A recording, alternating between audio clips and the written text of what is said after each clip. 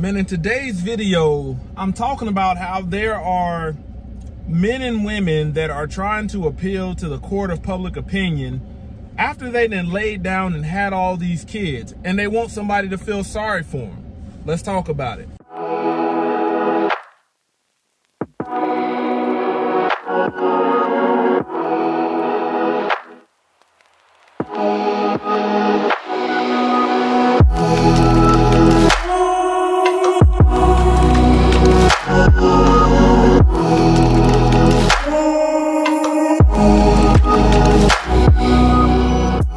All praise to the Most High Yah Shalom. Thank you for tuning in to another Righteous Spirit-filled episode. Today I'm back at it in them trenches, handling that kingdom business.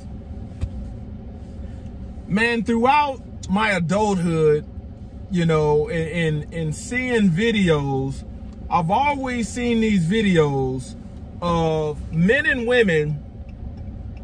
Some of them are couples, you know, trying to appeal to the court of public opinion about them having all these kids and it's too hard. I've seen men that want to lay down and have all this sex and get all these women pregnant and not want to take care of these kids.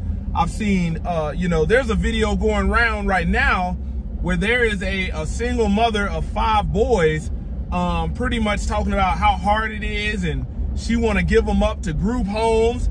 And I kind of don't feel, a part of me doesn't feel sorry for these people, for the simple fact that, man, everybody, when they're living their so-called best life, having all of this sex, whether it be in marriage or out of marriage, whether it be fornication, and a man plants seed in a woman, you know, that's gonna bring forth some duty, some responsibility, some obligation, and the onus is on you as a man. You know, we're seeing this, the narrative of I'm a single woman, I'm independent, I don't need no man. That does not work when you are letting these men bust and plant seed all up in you, and then you are left with the responsibility. You got a lot of men and women that are engaging in sex that don't want to be fathers, that don't want to be mothers. And I tell you, man, you know, you truly have to humble yourself and turn from your wicked ways. You got to think, I have my own household to worry about. You know, I have my own biological daughter to worry about. You know, I planted seed and the onus has been on me to take care of her, to make sure she is provided for. You know, but it's sad to see these people that they're always wanting to tell you about their freaky stories and how freaky they are and how much sex they having, and single life is for them until it pops out kids, and now you're stressed out, ready to pull your hair out. Now, since you don't want to control the sex you have and do it in righteousness, now you got these people coming for your whole paycheck, you know, and you sitting up here trying to not work a job because you don't want to provide for your kid. This is the kind of people that do that stuff. You know, and like I said, man, there's a video out with a woman. She's got 5 boys, and she's talking about how nasty they are, how dirty they are, how disrespectful they are. And she's talking about none of the fathers do anything to help. But you got to think, you put yourself in a situation where you got 5 kids with 5 different men, and like, you can, that wasn't by design. It wasn't meant for you to have that kind of family as a woman, but look what you've created. You created a family of dysfunction. And the men that lay down with a woman like that, you know, you're laying down with a woman that's already living in dysfunction.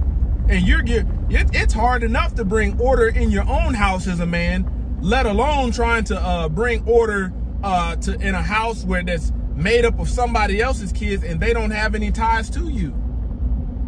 I'm telling you, man, all that stuff, you know, being a young man looking for something to bust down, man, it's gonna burn you.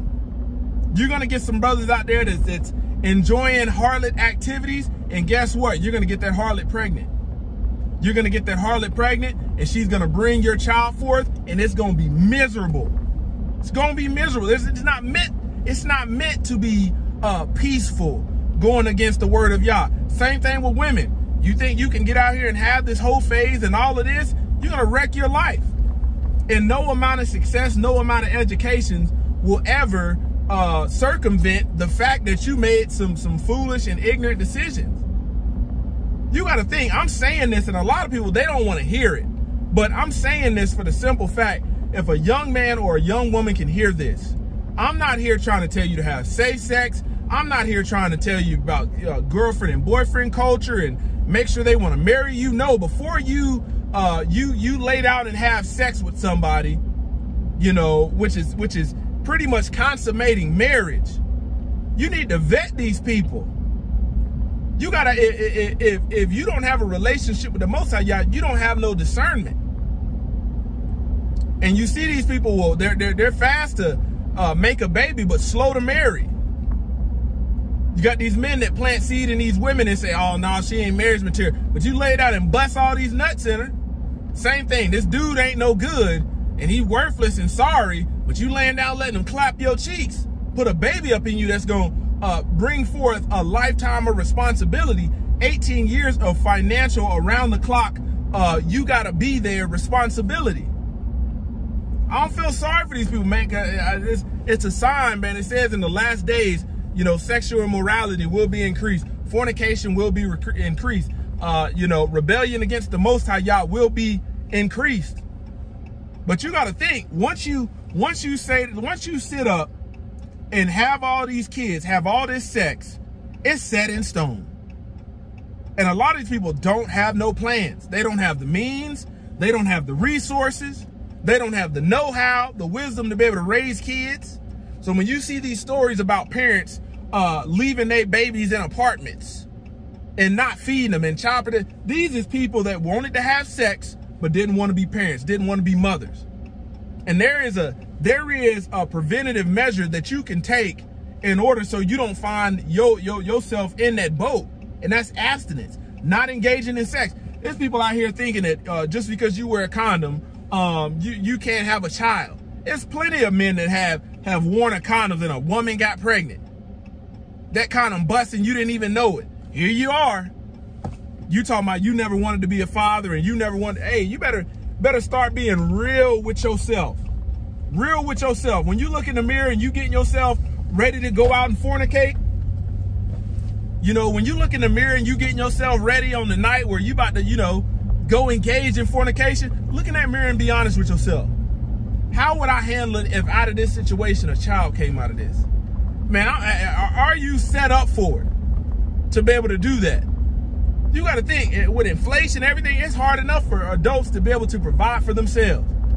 And people want you to feel sorry for them because they didn't lay down and had all these kids, and they want people that don't even have kids to feel sorry for them. Man, I'm telling you, you better wake up. You will be humbled in the last days. You will be humbled in the last days. You got to think, the older generation had a lot less when it came to resources, but they were able to raise stronger kids. And nowadays, we got a lot more as far as resources, and people are having less kids. There's a lot going on with there, and we can unpack that in another video.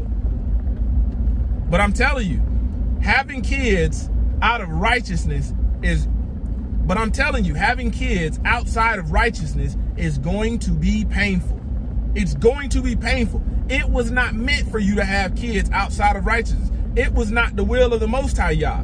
Having kids out of fornication, out of sexual morality, you know, out of wedlock. In Ecclesiastic, it talks about your kids will never be able to take root because the idolatry that took place, or the adultery that took place, they won't be able to take root.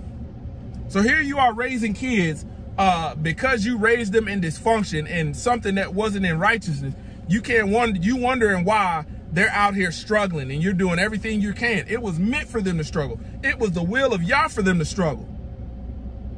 See, don't let these people fool you about they finding engaging in all this sin and all this wickedness and then having all this prosperity. No. Don't take that bait, hook, line, and sinker. Close to the Yah Ministries, kicking that thing, gun barrel straight. Wow.